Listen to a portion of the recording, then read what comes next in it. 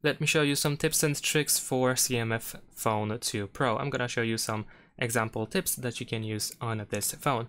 So right from the get-go, you may have noticed that we have this search bar, Google search bar at the bottom of the screen, which cannot be actually removed. Usually if you press and hold your finger on the widget, you have the option to remove it. For example, over here, as you can see, we have the option to remove, but not in this case.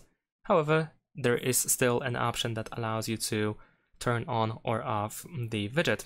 So in order to get rid of it, we can go to settings, over here choose customization, and then we can go to layout. And there we go. Over here we have the search bar, so we can hide the search bar pretty easily. Not only that, in these settings we can also enable the app names. As you can see right now, we have the names of the apps, of all these apps that we have in the home screen, which is disabled by default. And if you prefer to have the names, then of course you can turn it on like this. Besides that, in personalization, we have one more option that I want to show you, and that is the icon pack, because you may have this icon pack that you can see over here on the screen.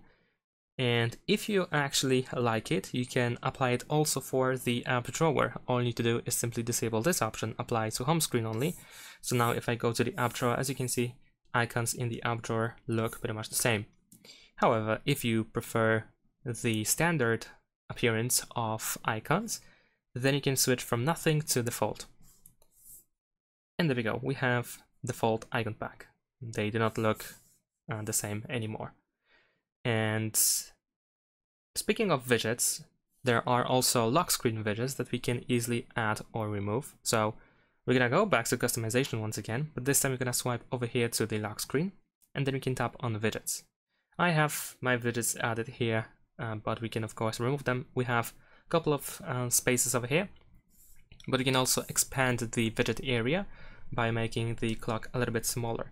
And over here we have some nothing widgets that we can add to the list. We can simply tap in order to find different widgets that we can use. So let's say I'm gonna tap widget about the weather. Let's actually close it, and let's add some other stuff. We can also add quick settings buttons as well. So if you tap to quick setting, then let's say I'm gonna choose this one over here. And we can choose what should be the button for. So let's say I'm going to use the not disturb mode. And there we go. Of course, we can change the position of the widgets. We can place them pretty much anywhere we want to. We have these squares that are used as slots, so you can move them around, as you can see over here.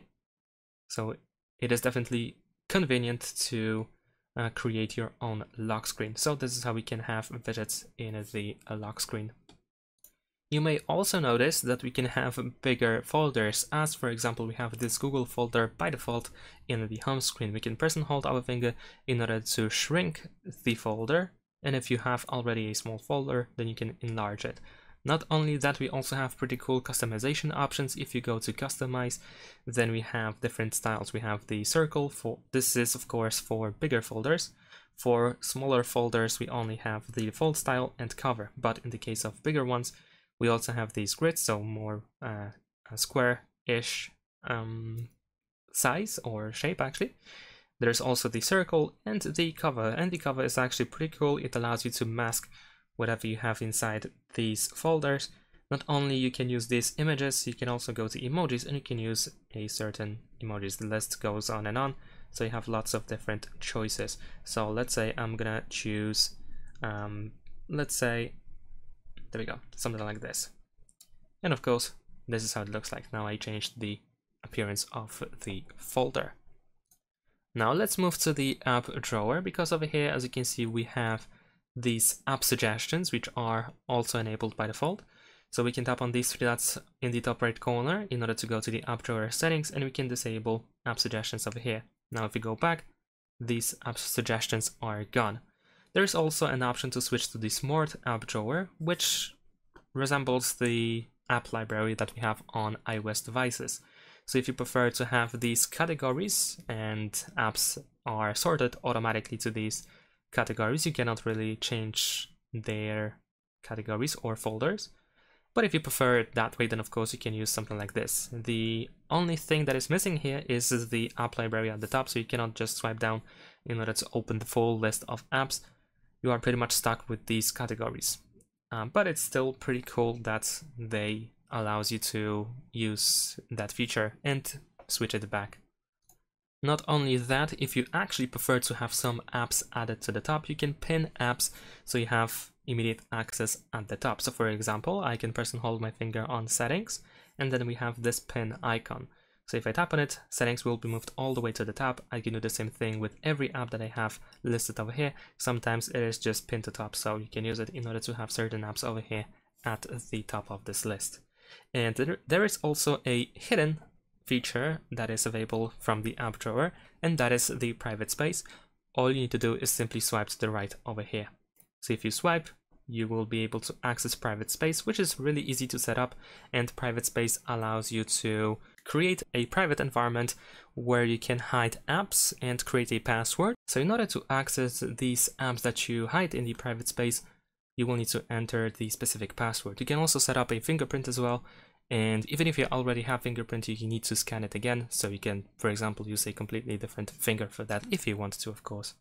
And if you care about privacy and keeping your apps privately, then you can also go to settings, over here choose apps, and you have the option to use an app locker, which allows you to create, once again, a password for apps. So instead of using the private space, you can also just use the password. So these apps will still be visible over here in the app drawer, but in order to open them, you will need to use a password. And there is also the cloner, which allows you to duplicate apps. It is also accessible in the app settings. Over here, if you go to cloned apps, you should be able to create duplicated versions of apps of your choice. Over here, you can also tap on see other apps in order to unfold the full list of apps. So if you create the second version of the app, you will see it, for example, in the app drawer. You can quickly create notes by using the essential key on the right side that is below the power button. So the essential key is used to create special notes. You can write your note over here. You can also make a voice recording. If you do this on the home screen, then you can also tap on the home screen in order to capture the screenshot. And if you are not in the home screen, if you are, for example, in an app or something, usually the screenshot is included anyway. But this is a pretty good way to create or write something down if you have certain ideas and you want to quickly note something. Then you can make a note like this and save it.